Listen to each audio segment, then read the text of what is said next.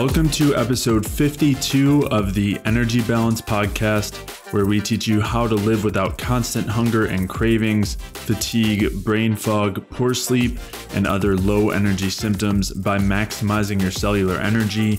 I'm Jay Feldman. I'm a health coach and independent health researcher, and joining me again today is my good friend Mike Fave. Mike and I have been studying health and nutrition together for a long time now, and Mike also draws on his experiences from working within the healthcare industry.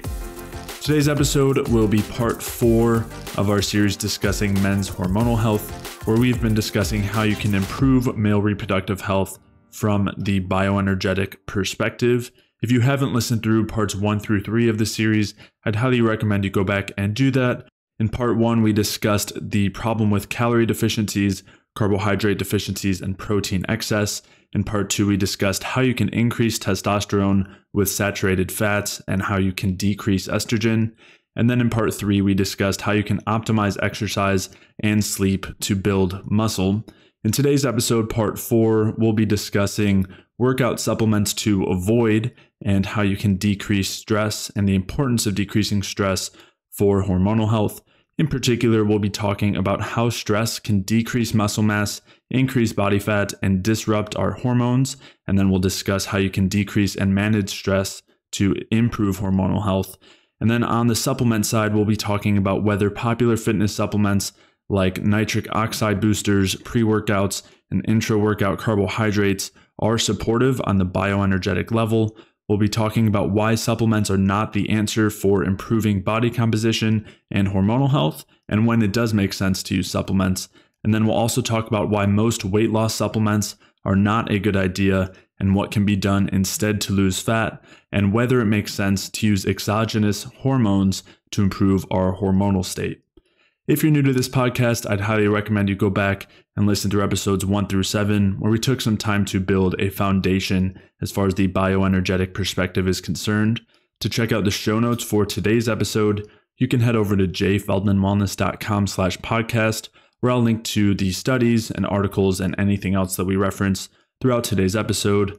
And if you are struggling with any of the hormonal symptoms that we've discussed, whether that's trouble putting on muscle or trouble losing stubborn body fat or low libido or other hormone-related symptoms, and you've been listening through this series and maybe you're not sure where to start or how to apply some of the information, or maybe you have started applying some of the information, but you aren't really sure where to go next, then head over to jayfeldmanwellness.com/call, where you can sign up for a free call with me, where I'd be happy to offer some suggestions as far as how you can improve your hormonal health.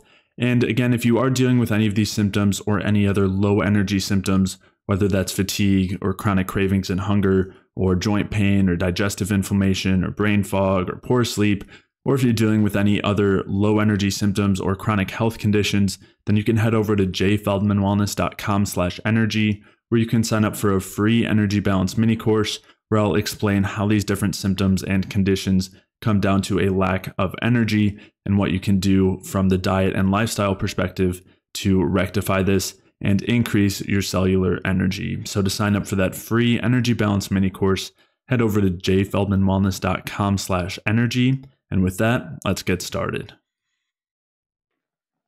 So throughout these last few episodes, we've alluded to how much of an impact stress has on our hormones, and we've talked about it in terms of physiological stress a little bit throughout, and then also definitely in the past, which I'll take a minute to define, and then we'll also talk about like emotional stress and psychological stress. But big picture, these things have a major impact on our hormonal health. One of the best ways to cause the wasting of muscle, increases in body fat, disrupting hormones, tanking libido.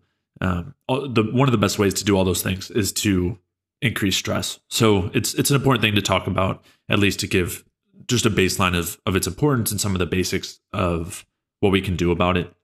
Of course, it's also a pretty in-depth topic that we can't address all of right now, but just big picture. So we've talked a little bit about physiological stress, and just to clarify, basically physiological stress is the response that happens when we have a lack of energy. So that's why it's so important to make sure we're getting enough carbs and fats, and of course protein as well, although that's a little bit less from the energetic side. But this is also why it's important not to overtrain, why recovery is so important. is because if we have that imbalance between the energy we have available and our energy demands, we're going to be under physiological stress. And that's what's going to drive increases in stress hormones like glucagon, adrenaline, and cortisol, which are the direct hormones that oppose the sex and reproductive hormones like testosterone and the other androgens for men, and then progesterone and the related hormones for women, and also thyroid hormones, just those, and some of the other steroid hormones that are the more major metabolic regulators. So one of the, I guess the way I would put emotional stress or psychological stress is that falls in the energy demand category, where those things are basically a huge drainer of energy. And you can have some amount of emotional and psychological stress without actually causing physiological stress. But in general, those are really good ways to cause physiological stress because they really drain the available energy, especially for our brains. And then if you don't have carbs available, you don't have adequate blood sugar, then it is going to trigger the release of those stress hormones. So with that in mind, we do want to do things that are going to reduce emotional and psychological stress, considering they're one of those main stressors, main energy drainers and energy demands. And there's several different strategies there that can be helpful. I mean, there's a ton of strategies, but we could just go through a few of those and talk about, some of like kind of the big bang for your buck, or just a few things to maybe consider when it comes to ways to reduce stress. Yeah. And I want to put into context all these stressors activate the same system, right? So gut irritation, endotoxin, lack of sleep, they all impact the hypothalamic pituitary adrenal axis in kind of the same way. The stress response is generalized, and this is like Hans Selye's work, is that the overall stress response is generalized. And so basically so just feeling like you don't have enough time to do something, your boss at work gets up in your face and just makes you feel like crap, or you feel like you're running late, or a fight with a significant other or friend. Yeah, exactly. Yeah. Or you just like have too much going on, you feel overwhelmed. All of those things, they hit that stress system much like much like if you had like severe gut irritation or something like that. They all hit that axis in kind of the similar way, but through via different means.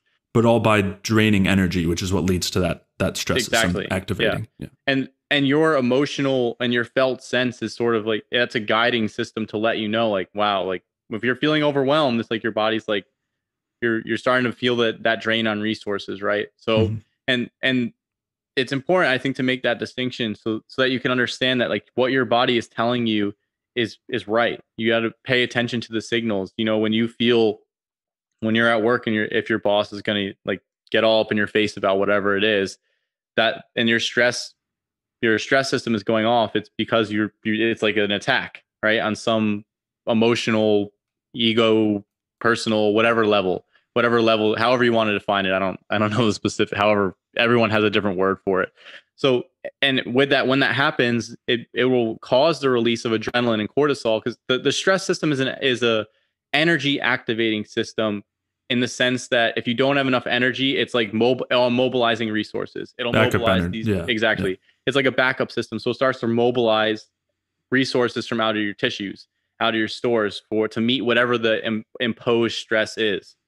So, and then also like there's some, with the inflammation stuff, there's some like immunosuppressive effects, right? To initially limit some of the damage. Or long term, it has a lot of drastically negative implications. So all of these things are kind of hitting the same system.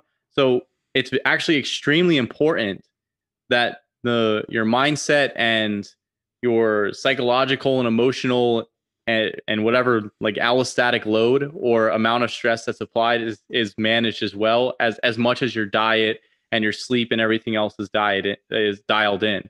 Those things have to be managed just as much, or else you're kind of like, you're up the creek without a paddle type of deal. So I think that the reason I stress this is because I think a lot of people look past this, and maybe I'm projecting on other people, because this is something that I have done, where it's like, well, I eat well and I get my sleep and I get to the gym and I get sun whenever I can, but in the meantime, my job and things that I was doing were still like seriously stressing me out, to the extent that after that day, like I had to take a day to just lay in bed because I was so exhausted from what I was doing, or it was just like the work was too long. And so whatever it was, right? So it getting out of those situations or learning how to manage with them or trying to fit. And the other thing is it doesn't have to be just getting out of the situation, right? Because sometimes you don't have the opportunity to, if it's your work life or whatever that is, it's figuring out how to do something about it. And the example that I always like to put, and something that Ray has talked about, and I actually got this example from him. And it's a study he talked about where he talks about learned helplessness, where when you have a rat, they tie it down to the table and the rat's fighting to get out. When it's fighting to get out, it actually develops ulcers in its intestines. And that's indicative of the stress response. That is one of the main things that you see in the generalized stress response. And this is Hans Selye's work. This is what Hans Selye saw in the animals he worked with, was they developed intestinal ulcers from stress. So, but when they allowed the rat to bite down on a stick to do something about the situation, it was powerful, and it had a protective effect. So sometimes you can have your life on point as far as your diet and your sleep and your supplementation and whatever else. But if the stress isn't addressed as well, and you're not, like, part of those things can be actively doing something about the stress, but learning how to manage the stress or reframe the stress if you can't get out of it can be really helpful, or even just concocting a plan to get out of the stress. And that's something that I've actually done with people that I've worked with even recently. They're in a situation where they can't bear the situation. It's just the psychological, like, they don't like where they're living. They don't like the people that they're around. They're under a lot of stress with just by those areas. And so one of the things that we talked about, and like the manifestation of that for this person is, like a lot of mood stuff, or it could be gut issues, whatever it is. For them is specifically like gut distress, like they're having a lot of like IBS type symptoms.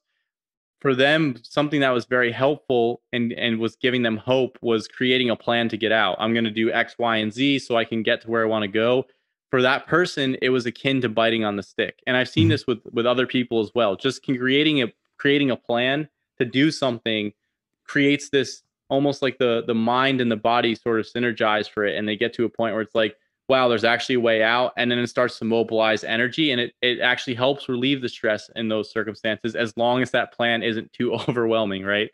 So I think that that's something that's really important to keep in mind, is that this is just as powerful as these other lifestyle modalities. And a lot of people say, oh, stress this, stress that. It's something that really needs to be maintained. Even if it's just reframing your situation if you're really in a bad situation at work, just reframing it, giving yourself small goals throughout the day that you can you can congratulate yourself on if you've completed them, giving yourself checkpoints, and then also making time for yourself in the day to just like have that break, which is something I think we're going to talk about in a second. But just being able to sit down and just unwind, those are really, really important things to keep in mind, and to help with not being overwhelmed. And then also creating a structure around the day so that you're able to like manage, because things can start to snowball into themselves if you don't have a proper structure for your day. And I know structure isn't necessarily for Pete, but sometimes it's really helpful. Yeah, and that can be individual. Some people really like having structure. Some people really like having some freedom. And I think, as you were saying, the structure kind of helps, but it's more along the planning, like feeling like you are getting things done or you are working towards a certain goal. But that can look different for different people. It doesn't have to, structure can mean different things. But so I think it's a good thing to point out that a lot of people are in that kind of learned helplessness state where they're stuck. They feel like there's nothing they can do. And a lot of people, I think, also don't recognize that they might be feeling that way. And I think part of this is because a lot of people go through their lives day to day and don't have time to reflect, or aren't thinking about things in those terms. And it's just kind of always going from one thing to the next. Our minds are always elsewhere. They're always distracted by technology or whatever we have to do next.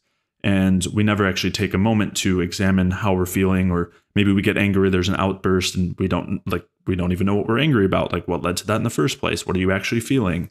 And so that, I think that's a nice kind of lead into taking some structured time to examine how you feel, your thoughts, your just what you're experiencing and where, are you even stressed? A lot of people are very stressed and don't don't really realize it, or they're just going from one thing to the next. And of course, there are people who are also naturally laid back and don't experience stress in that same way. So it all depends, but some really great tools for evaluating where you're at and working back to living in the present and examining your thoughts and examining your feelings.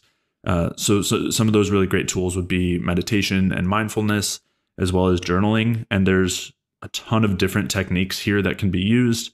And some people might like some of these techniques better than others. So I don't really want to push any particular one rather than just taking the time to explore these things. There's a ton of apps out there for meditation that will make it way easier.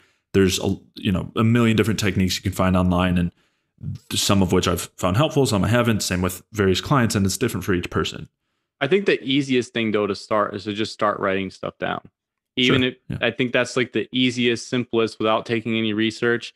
Just start writing down, what are you thinking? What are you feeling?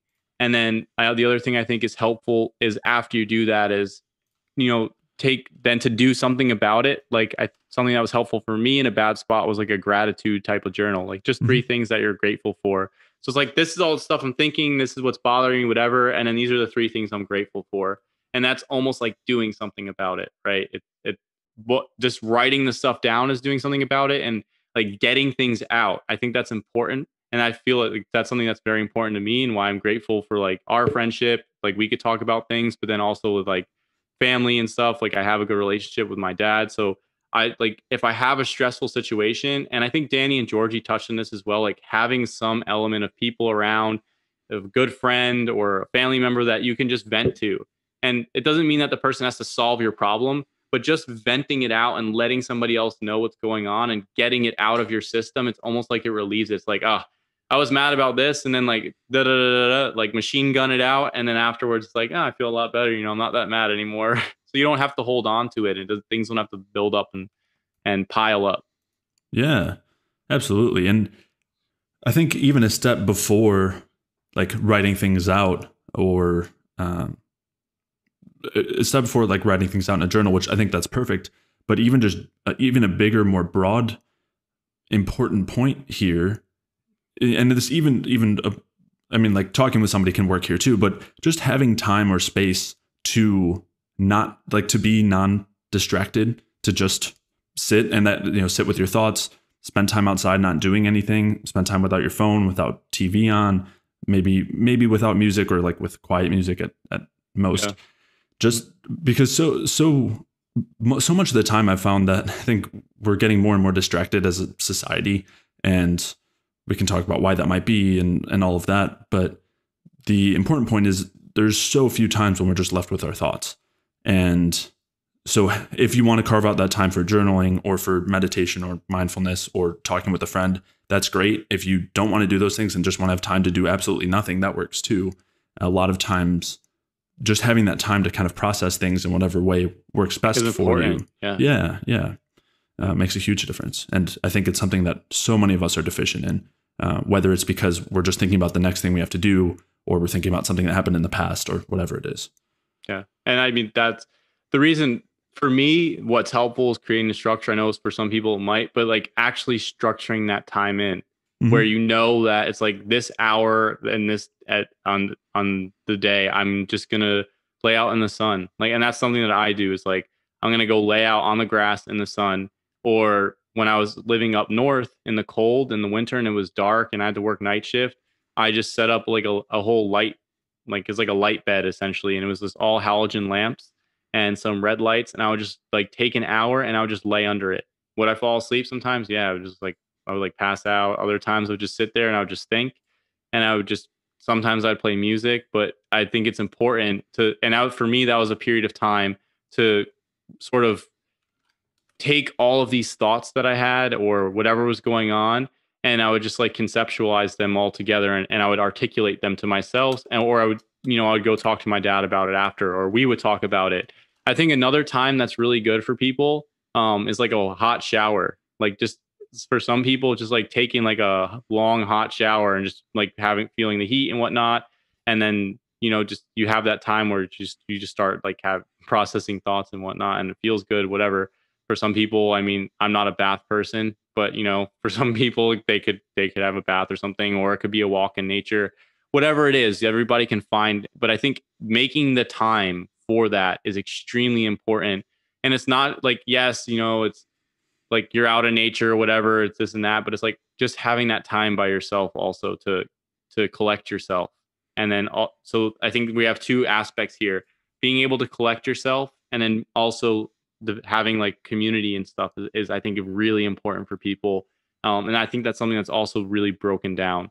So I guess to recap those things is, if you're in a situation where you feel like you can't do anything about it, start planning to do something about it. And that doesn't mean that you need to do something right away, but just the element of planning, like sitting down and being like, this is where I am and this is what's going on and how can I get there? Even if it doesn't have to make sense right off the bat. Just like you're thinking about it, right? And just thinking about it is the first step. Having the time to do that, and then also having community. I think those are three really important things that can help people, and you can do them right now, right? You can go take a hot shower right now. You could start writing for me, it's just like on printer paper or whatever garbage paper I have around. I'll just start writing on it, or I have a note in my phone, whatever it is. However you do it, those are easy things that can be done right now to help deal with whatever's going on. And I think we see that even with like famous philosophers or men who were thinking, they just were thinking out loud on paper, right? And then over time they like refined it. Yeah. Yeah. And just to clarify also, an hour is great. You were mentioning like an hour for your time of like non-distracted time, or just time to process things. A lot of people, that's a lot of time to carve out, especially at first. So even 5 to 10 minutes is a perfect start. That's still something. And that doesn't have, again, like it doesn't have to be intentional time. It's almost like creating time to lack intention, where it's just free for your mind to kind of flow.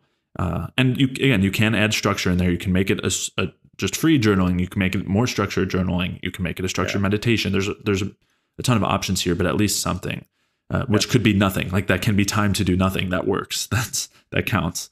So And I would say also a lot of people experience like racing thoughts when they go to lay down at night, before they go to sleep. And sometimes that can be related to low blood sugar, not getting enough food, too much stimulation, like stress wise. There can be various physiological aspects there. But additionally, sometimes that's because we just go from one thing to the next all day, and we're constantly distracted. We're constantly not in the present. And then when we finally go and lay down with no distractions, our body or our mind is trying to process everything that happened throughout the day and trying to like put things together and connect things. And then it brings you to other thoughts. And so a lot of times those racing thoughts can be brought out because we don't have any time during the day where our mind is allowed to kind of roam free. And as you mentioned, a lot of like the great thinkers had a lot of free time to think. And there's so much value in that.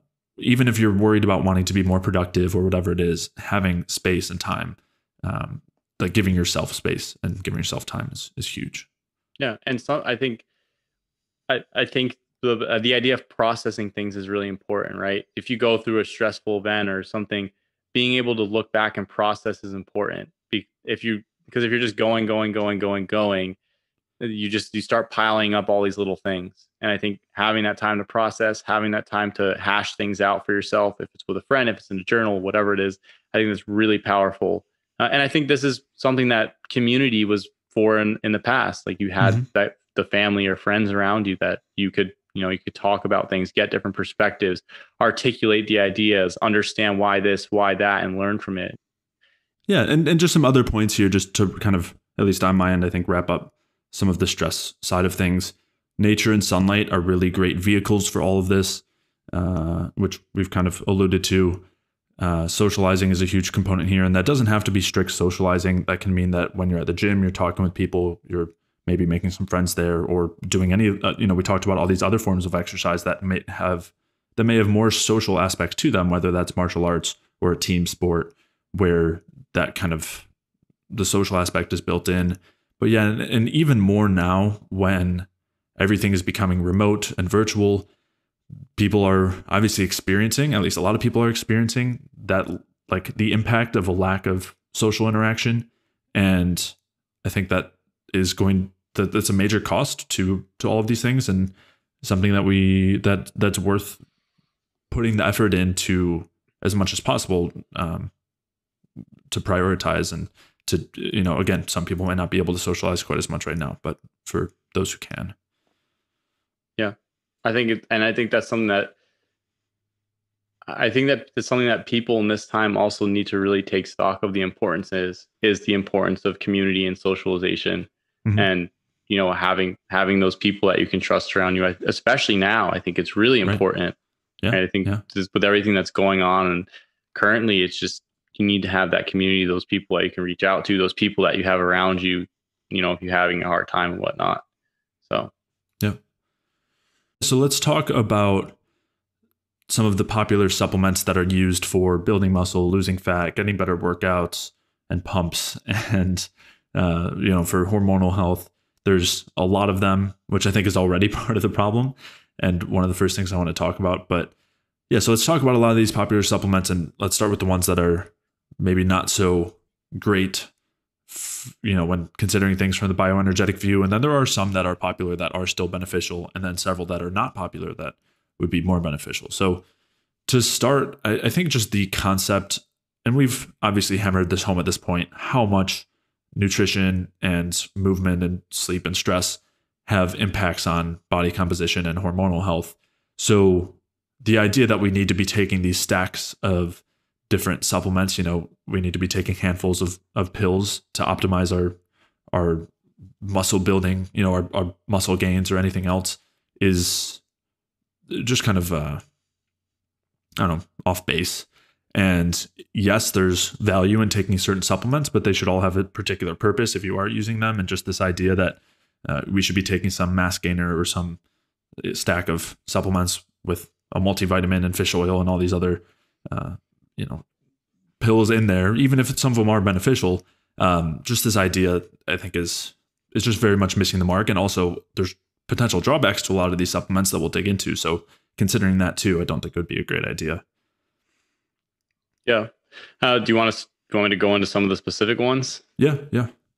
I mean, I think that some of the worst ones to start off with, especially, are within the bodybuilding spheres, like some of the pre-workout supplements, and particularly some of the nitric oxide boosters.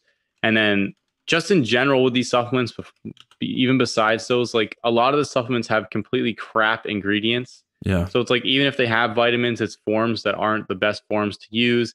Even if they have, even if the forms are right, then there's like magnesium stearate, there's silica or silicon dioxide, titanium dioxide, coloring. And since everybody's low sugar in that sphere, it's like erythritol is the main sweetener, or Right. I don't know, like I mean, stevia is not terrible, but it's like artificial sweeteners. If it's like acetylene potassium, or the aspartame, or sucralose, all these like BS sweeteners. And it's just not like, it's not those things are not helpful, right? And they're not 100% necessary for the product. And then even with that, some, as I alluded to earlier, some of the compounds in there, like the nitric oxide boosters, where you have all the beet nitrate stuff, and taking like higher amounts of arginine just so that your veins pop out, is not necessarily ideal. You don't want to be, I mean, there's a place for nitric oxide in the body, but just artificially raising it so that you have like high amounts of vasodilation is not necessarily what you want. So like, I think it's really important to keep those things in mind. And then, I mean, I'm not even going to get into all the new plant-based protein powders and things like that, which I think would be a huge issue for a lot of people digestive wise. And then obviously dairies, depending on tolerance, but a lot of the protein powders as well, like, it's, depending on how they're processed, it can be a serious issue for digestion. They have to be processed well. And a lot of people notice this with protein powders, where they make them feel terrible. You take like a whey or casein, you start treating it at high temperatures, isolating it, and do all these, with different chemicals, whatnot. I don't know, the whole process can really mess up your digestion. So it's like, just because it has a protein amount on the container doesn't mean that it's necessarily usable, or that it's necessarily the best form, or just been prepared the best way, right? Like, you wouldn't take a steak, burn it to death, right? You completely blacken the steak, and then and then it's, oh, it has 30 grams of protein, so it must be good, right? There's a quality element that needs to be kept in mind there. So it's not that whey is bad or that casein is bad. I mean, whey after exercise, like there's a use for it. You don't want to be shoveling whey protein shakes all day long as your main source of protein, right? There's obviously issues with that. But there's a point to having whey and like a starchy meal after workout as far as spiking insulin and whatnot. Like there's physiologic basis there, but you want to be making sure that it's a high quality whey, right? You want to be making sure that the ingredients, it does not loaded with a bunch of BS ingredients, and that is processed appropriately. Yeah. Yeah. And just taking a step back, looking at these supplements as a whole, I mean, so much of it is just built around marketing. Like you were talking about all the blue dye, the coloring dyes that are in there. And just, I mean, it's cotton candy flavor or whatever. And when you see like the labels and everything, like the marketing is so obvious and people recognize it. No one's denying that. But the reason for that is because it's so much easier to say the reason why you're not where you want to be is because you didn't take this pill.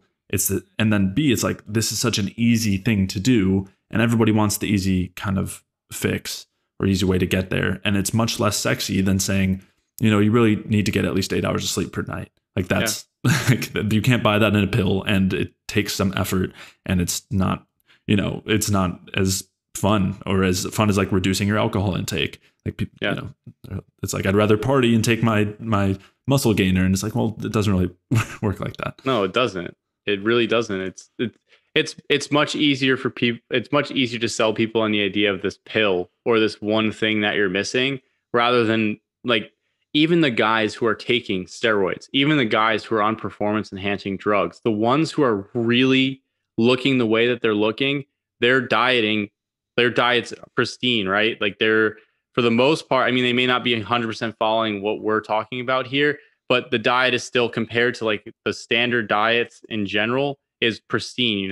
It's vegetables, lean proteins, and then very easily digested starches. Like the mean bodybuilding diet is chicken, broccoli, and rice, right? Or steak, broccoli, and rice, or white fish, broccoli, and rice. Like the diet is very clean. It's supposed to be on the like easily digested, and they're eating on a consistent schedule, and they're sleeping, and they're working out on a very specific regimen with planned resting and with monitoring volume, and then also using drugs. Like the whole system, like they're doing a systemic approach, and then those supplements that a lot of them take are on the side. It's like, yeah, that helps out. You're feeling a little bit tired because you're dieting down. You take a supplement full of stimulants and caffeine and whatnot. It helps you for your workout. Sure.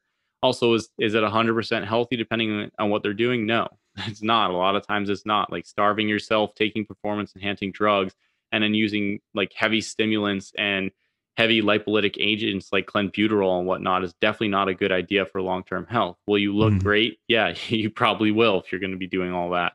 But the point here is even those guys are taking a systemic approach to things.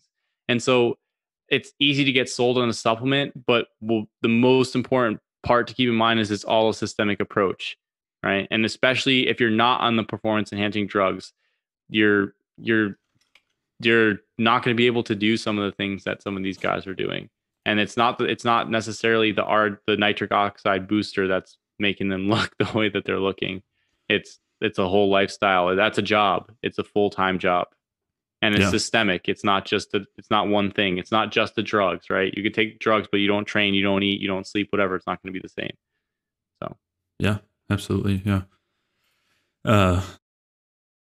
Yeah. And again, the like anabolic steroids and everything make a huge difference there. So I know, just talking about like the clean bodybuilding diet, I have seen people who do that and various other things and have a ton of health issues, but still look incredible. They're like male model type people. So yeah, there's definitely a cost to those things, and you can get away with a lot get away with a lot using those sorts of drugs. And and then also with those diets, they work well for looking a certain way, not necessarily health. But again, that still, as you're saying, requires a lot of commitment compared to the person who just wants to take the pill to look better. Well, and it also is addressing systemic things, right? Yes. Yeah. You can get away with a lot on those drugs, yes, but and you can not sleep and you can eat crap and you still look decent, right? But the guys who are really, that you're really blowing it out, that are really like top of the top, and they're getting the results and they're on magazine covers and this and that, that's the lifestyle. That's lifestyle plus drugs a lot of times. I mean, I can't speak for everyone in the industry. I have no idea what everyone's doing. But I would say on average, my guess would be that it's a combination of real hard work in managing their lifestyle on top of using performance enhancing drugs. Right. And it's like, it has to be the combination if you want to get to that level. Right. And Yep. so if you're not going to use drugs, which is basically, we don't necessarily recommend using drugs. We don't recommend using these drugs. Then it has to be lifestyle. And then in all cases, these random supplements are on the side. And then with that said, you want to be using the right supplements, right? You don't like just getting your veins to pop out from an NO booster is like, okay, your veins pop out, but it's not necessarily like, what is the larger context? What is the larger context of taking large amounts of arginine? Is there a risk to it? Does that risk outweigh the benefits of looking this way or that way? I think on our side, we would say with high amounts of arginine, yeah. So that's something to keep in mind. Yeah. Yeah. So I want to dig into some of the details there as far as these different supplements go. Also, just to clarify, I meant male fitness model, not like male model when I was saying it earlier. But yeah, so let's dig into some of the specifics. So there are a lot of supplements that are meant to boost nitric oxide. There's a lot of kind of faux reasons for this, that it does stimulate vasodilation. So it'll make your veins pop out, which is what a lot of people are looking for when they're taking these things. And there's like some suggestion that this can increase performance because you're increasing like blood flow and things like that, which potentially it can. But we've talked about nitric oxide in the past as basically a stress factor that does induce vasodilation, but it's basically meant to do so when there's not enough vasodilation, which would happen if you're not producing enough carbon dioxide, which is supposed to be the primary vasodilator. So we don't want to be doing things that are driving that stress aspect of vasodilation. And nitric oxide also happens to, beyond just being directly involved with the whole stress pathway, also has some inhibiting effects in mitochondrial respiration or energy production along the electron transport chain.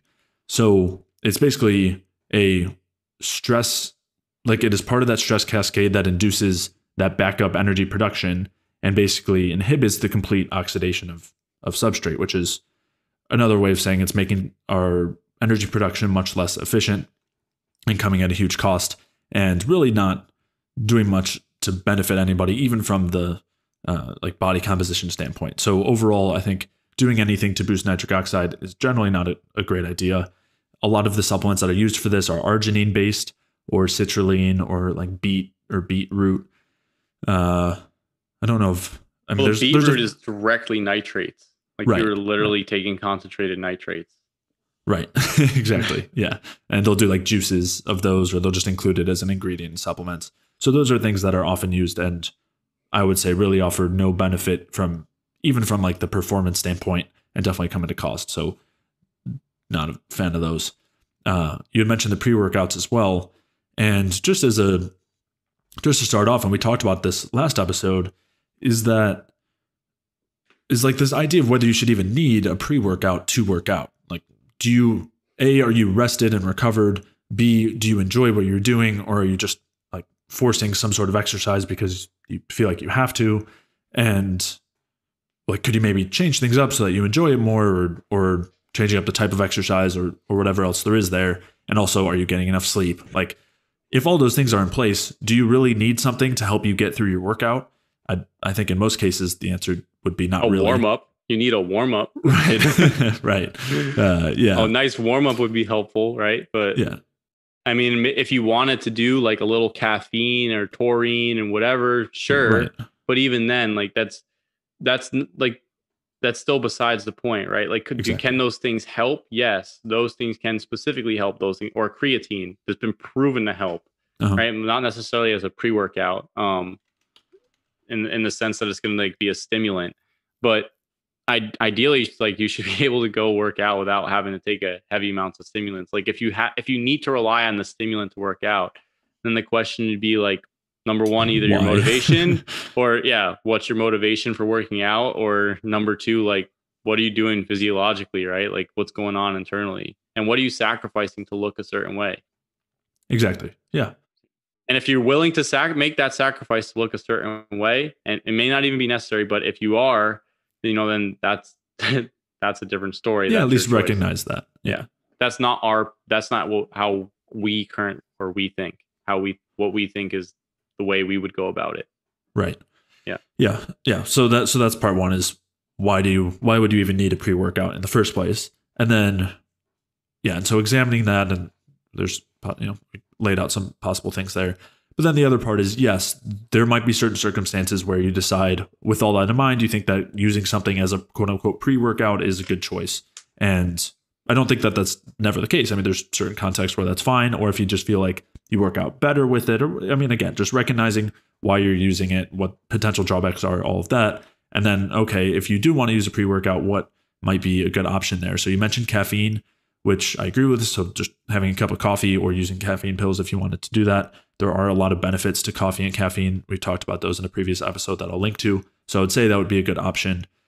With that in mind, Red Bull is actually decent. I mean, the one that's with sugar, and then not the fake sugar one. Yeah, so I think it's the original. I don't know. I've never had Red Bull, so but I know that in general it's like caffeine, taurine. There's a couple other things. Niacinamide, a bunch of B vitamins. Yeah. Yeah, and sugar. So is it ideal? No, like I'd probably prefer to create something yourself using some of the ingredients, but it's fine as far as those sorts of energy drinks or pre-workouts.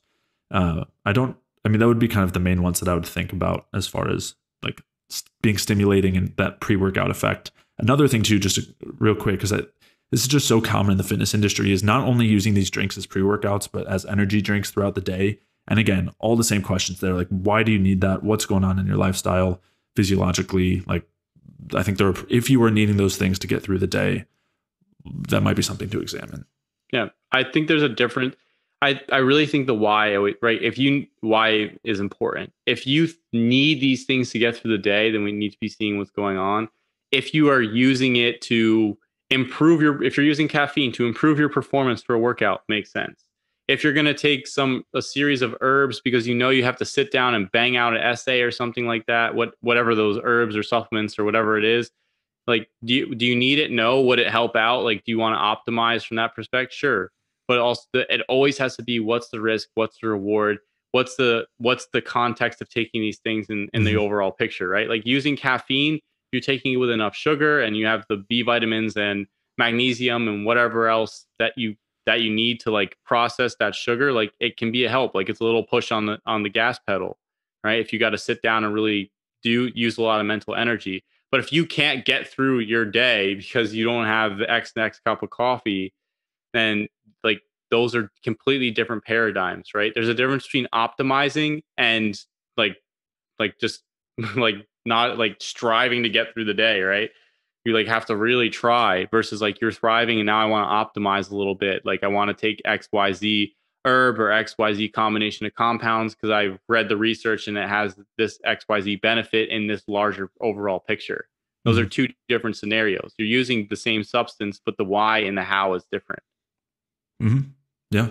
And again, being particular about those substances, as you said, making sure that you're aware of their effects and that they are beneficial from this perspective. Yeah. Yeah. Just because Joey D at the gym takes it doesn't mean that it's ideal, right? And just because Joey D has like an 8-pack, like we don't know what else Joey D's doing on the side, and it may not necessarily be, I don't know, their beat elite or whatever it is. It may be the needle elite. Yeah, and also I do want to like point this out that there are a lot of people who are, look great and have an 8-pack and don't. Aren't on anabolic steroids, and that's fine too. I mean, there's nothing, but that again doesn't mean that it's ideal from the health perspective. All that stuff we talked about before. But I just think I like to use that because I think it's funny. It's like the traditional, like I think that's what everybody thinks of, right? Like right off the bat. I think that's like the stereotype.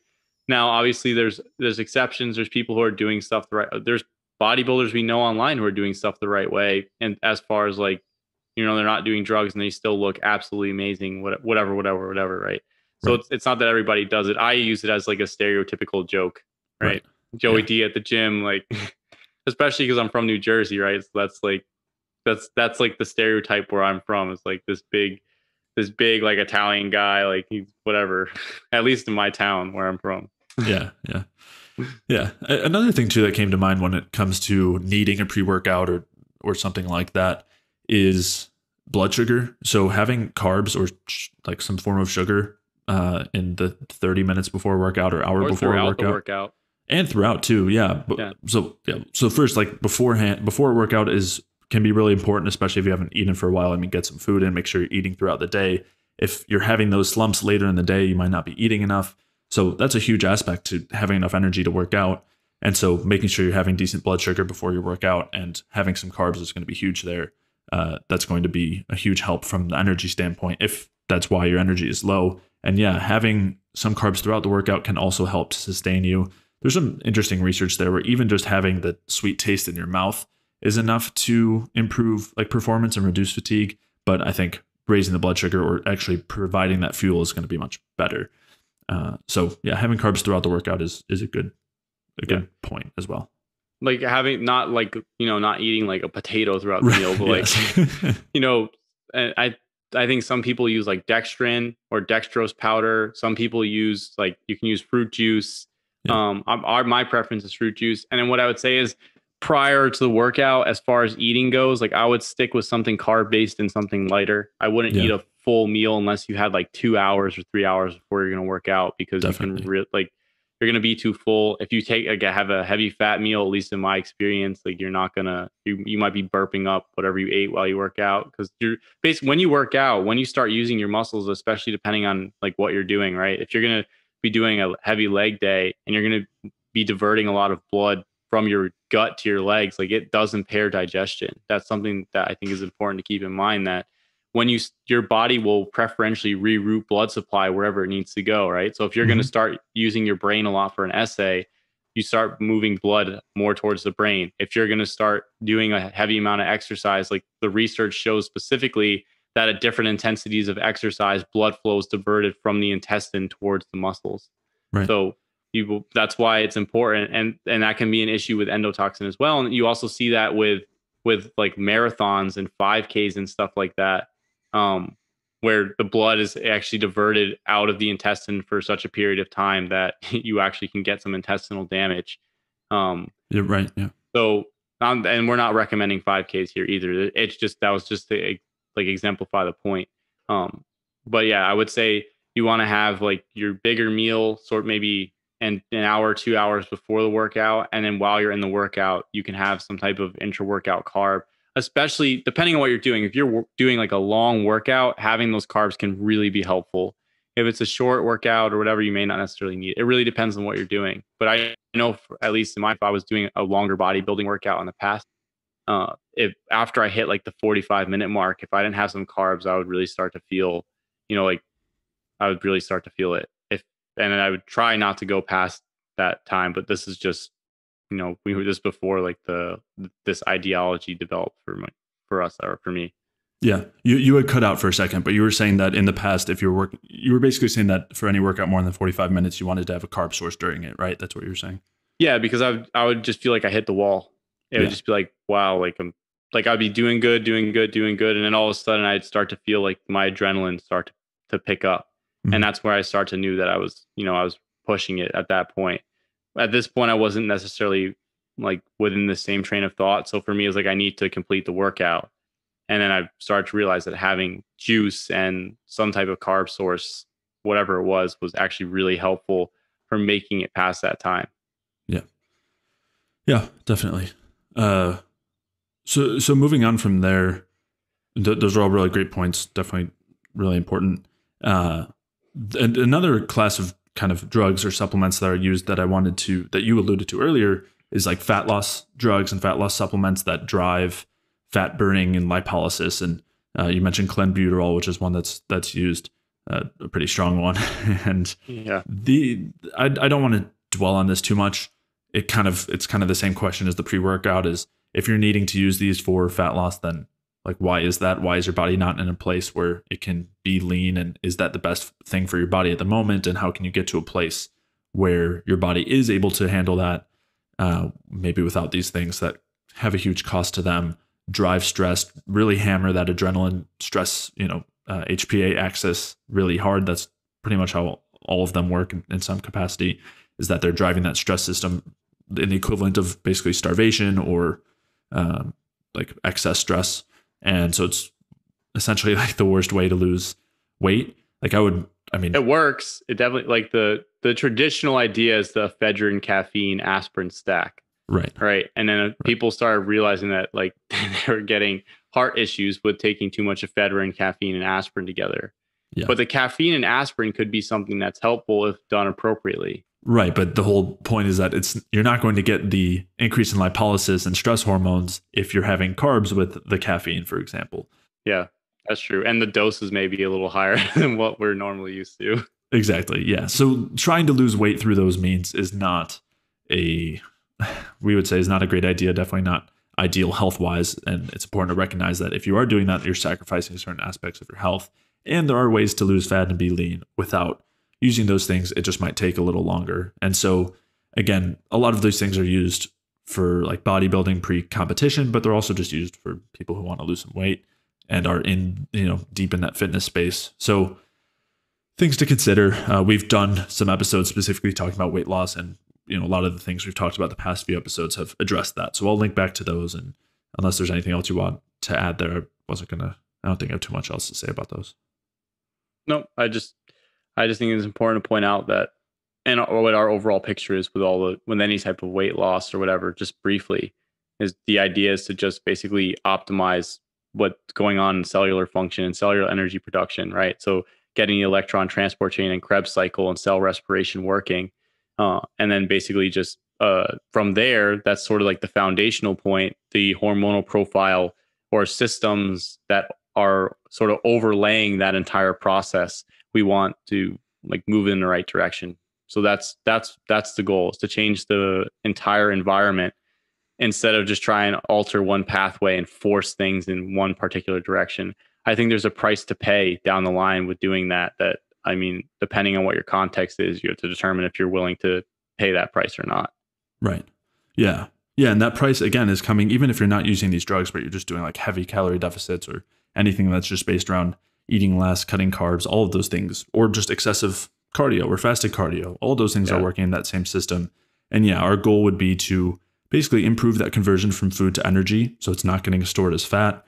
There's a lot of different factors there. PUFA is going to block that conversion. Endotoxin will block that conversion. Nutrient deficiencies will block that conversion. Various other aspects, excessive stress will block that conversion. And when you're doing those, when you're relieving those things that block that conversion from food to energy, and that system is flowing well, then you don't end up diverting the food towards storage as body fat. And hormones are huge regulators there too, but they're kind of circular there, where when you're producing more energy, it decreases the stress hormones and increases the hormones that help to convert food to energy. There's like some positive feedback loops, basically. Yep. So the goal is to focus on that energy production, and then the rest kind of works itself out in that way, as opposed to just trying to either force that conversion from food to energy, like override all those blocks by using a ton of ephedrine, for example. Yep. Yeah, or just like starving yourself so that you're forced to basically produce energy through those backup pathways. And again, that ends up coming at a cost, a lot of lactate production and a ton of reactive oxygen species and a ton of stress. Yeah. You will feel it. So like when you use these compounds, like at least for me, like I've never used ephedrine, but for me and caffeine, we're not 100% like great friends. If I used high dose caffeine, like I would feel strongly the ramp up in my sympathetic nervous system and the production of adrenaline and noradrenaline. I would not be comfortable. Would I lose weight? Probably. Probably definitely lose weight. But I think an important point besides all that, just in the overall picture, is that what's going on at the cellular level dictates what happens in the hormonal milieu or environment, right? The hormones are the messengers or signals of what's happening cellularly. And it's sort of like it's a system on top of a system. Right. So it's what happens at the cell is being sensed metabolically by the nervous system, by the liver, by the brain.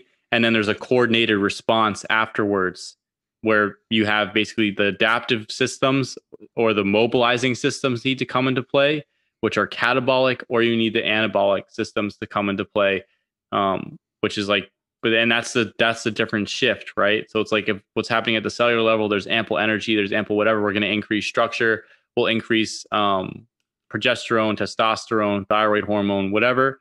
And then on the flip side is if there's not enough energy available, or there's not enough substrate available for energy, or there's something going wrong at the cellular level, then we start activating mobilizing systems and backup pathways to like keep the system going, right? It's like putting tape all over the holes, in like a million holes in a boat, instead of just like when the boat works well, when the boat has no holes at all, like it functions very nicely. Yeah. And it is, just to clarify, at least from my perspective, it is the energy, the lack of energy rather than lack of substrate. Because so often we see quote unquote excess substrate being a symptom of these conditions that really are due to a lack of energy. Diabetes is an example there, where you've got more than enough glucose circling around in the blood and in the cells. It's just not being used. That's just a quick example. No, I agree. I was just thinking about it in this perspective, because people actually drop their substrate specifically here and to get their effect. Yeah. If there is a lack of substrate, there will be a lack of energy for sure. So that can be a cause, but it's the lack of energy that's like the determining factor. The primary, yeah. That's the main thing that we're looking at. Right. Definitely. Yeah. I think it's helpful to always keep those hormones in context for sure. Especially just thinking about how, we're centering the series talking about hormones. And I do have an article talking about hormones as those messengers, as that second level of response and signaling. So I'll link to that as well. That kind of digs into some of those things in a little more detail. Something I want to bring up here too, just to pose a question, is how do I want to pose it? Is if your cellular or your energy state isn't ideal and you're not producing adequate amounts of testosterone or whatever it is, right? Adding exogenous hormone on top of that may pose a problem for the system. And I want to just throw that out there, because a lot of people they're moving into like TRT is a big thing now. And I'm not necessarily against anything like that, but I just like guys will hop on TRT right away as soon as they get a low lab result, instead of trying to adjust what's going on at the cellular level, what's going on like in their body's environment, their body, like the milieu of their body, like changing lifestyle stuff. And then it converts, like then they get this high conversion to estrogen and they get these weird symptoms and issues, and then they have to manage it with all these other external drugs. Like the state of the body, I think, is really important to keep in mind there. And that's as the first piece. It's like, why aren't you producing testosterone? What's going on? Instead of just throwing it into the system, right? Because it's a coordinated, regulated system. And so it's important to recognize that, you can't just throw testosterone on the system, and for some people it might work, right? For some people it might move the needle. For other people, you start converting to a ton of estrogen, and it's like, well, why? It's like, well, if you had really high cortisol to start, because you weren't eating enough, you weren't sleeping enough, you just came out of like this extremely ridiculous cut, whatever it was, and your testosterone's, whatever it is, some lifestyle issue where your cortisol is high and your testosterone's low. And then your cortisol is upregulated, your aromatase throughout the body. Throwing testosterone on that system is like a recipe to create estrogen. So that you got to address, like, if you want to, if I'm not saying to or not to, I mean, my personal opinion would be to address what's going on first, like in lifestyle. But if you want to throw those hormones into the system, I think it's really important to keep in mind that the system has to be adjusted as well to be able to properly utilize those hormones. And you might find that the system will start producing what it needs to produce once it's been moved in the right direction. Yeah, exactly. And there can be a place for using those hormones to help move things along in that direction. If you're doing a lot of those right things and you've removed a lot of those blockages that inhibit energy production and all of that, using those hormones can help to encourage that positive feedback loop, whether it's thyroid hormones or pregnenolone or anabolic hormones, if used in proper doses in the right context and all of that. But otherwise, they tend to come at a cost. And I've seen that so often where people have really negative effects when using any sort of pro-metabolic hormone, whether it's anabolic or otherwise. And like when they were using it in the context of not eating enough or not sleeping enough or nutrient deficiencies, and they would have they would have negative side effects, if you will, even though they're just direct effects. And then using it in another context later on, they're actually having really good responses. So much of it does depend on that context of what's going on underneath, and are those underlying issues addressed. And really the only situation that I wouldn't say only, but other than certain particular, maybe more rare cases, the main place that I see these hormones having benefits or being ideally used is just as ways to speed up the metabolic adaptation to a better environment. So once you are supplying more substrate, enough nutrients, you've corrected those nutrient deficiencies, you've improved gut health, you don't have all these circulating endotoxin or other gut toxins, from other bacteria or other microbes, fungi, and you've addressed sleep, all of those things, then I think there can be some benefit to using these hormones to help to basically add to the environment, Yeah, it's like throwing you a rope if you're in the hole. Yes, it is. But the problem with saying in a hole is a lot of times that means someone hasn't addressed a lot of these things. So I think it's more of you've already made a bunch of steps to get out of the hole, and then it's just kind of at the end, the rope is helping to get those last few steps. Lift you out, yeah. Right, because what these hormones are as signals is they're signals, in this case, the pro-metabolic hormones are signals of a good environment.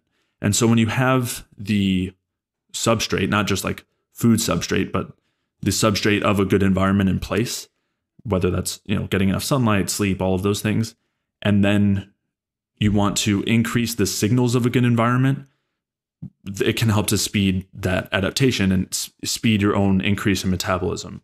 And that's the case that I see there being some benefit, as opposed to using it to correct these issues without actually addressing them, to kind of correct the symptoms. That's kind of like a pharmaceutical approach to things, right? Instead of looking at things systemically, it's this reductionistic idea of I can just change this one pathway.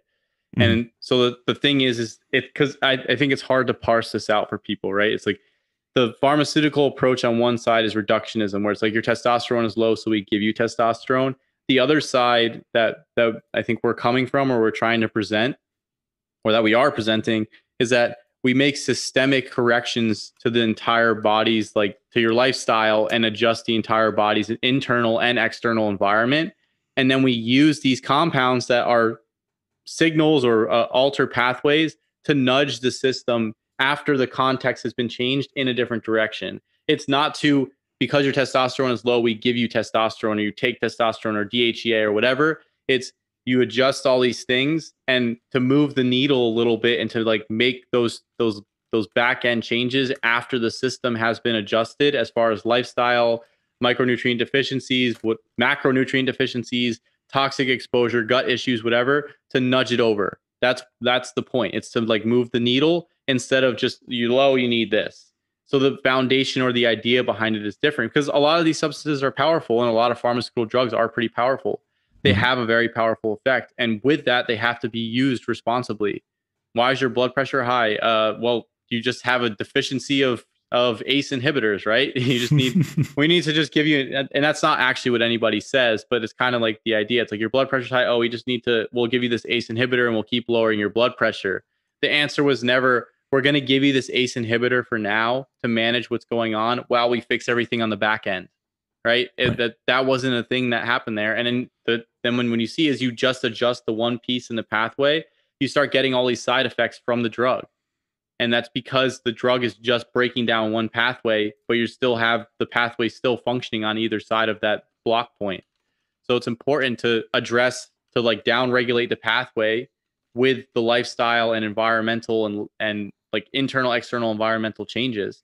And then you can also use these modalities in the meantime, depending on what it is, right? I'm not saying we use ACE inhibitors, right? We're not doctors, but it's just the idea. Well, even if we were, I don't know that we'd be using them. But yes, exactly. The idea that Ray has talked about losartan, which is an angiotensin receptor blocker, and it can be helpful in the right context. Yeah. Yeah. Exactly. Right. All right, before we wrap up this episode, I did want to make some clarifications as far as the use of exogenous hormones goes. I know that I mentioned that I generally tend not to use these things until a lot of the foundational aspects of health are in place. But I do think that there is a use for them in order to get some of those foundational aspects of health in place.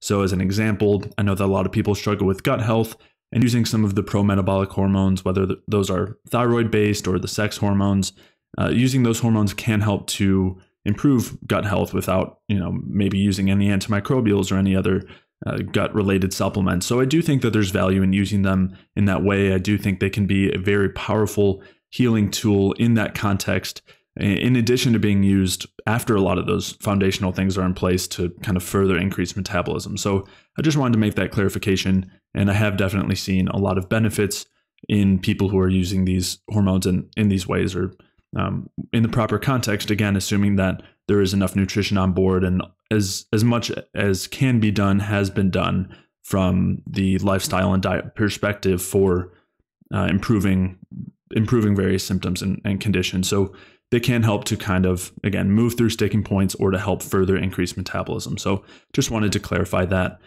In the next and final part of our series on men's hormonal health, we'll be discussing the best supplements to be using to support hormonal health, where today we dissected some of the ones that we might want to be avoiding. If you did enjoy today's episode, please leave a like or comment if you're watching on YouTube, or a review or 5-star rating if you are listening elsewhere. All of those things really do a lot to help support the podcast and are very much appreciated.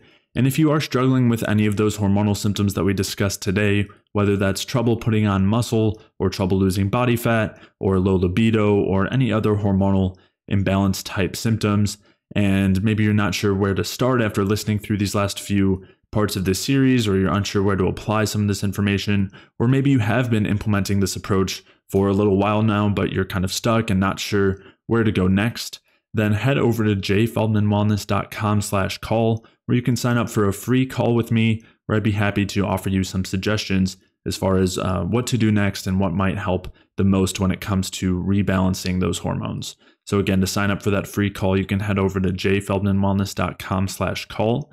And again, if you are dealing with any of these hormonal symptoms or any other low energy symptoms, whether that is constant cravings and hunger, or fatigue, or bloating, or digestive inflammation, or brain fog, or poor sleep, or any other low energy symptoms or chronic health conditions, then head over to jfeldmanwellness.com/energy, where you can sign up for a free energy balance mini course, where I'll explain how these different symptoms and conditions are really caused by a lack of energy.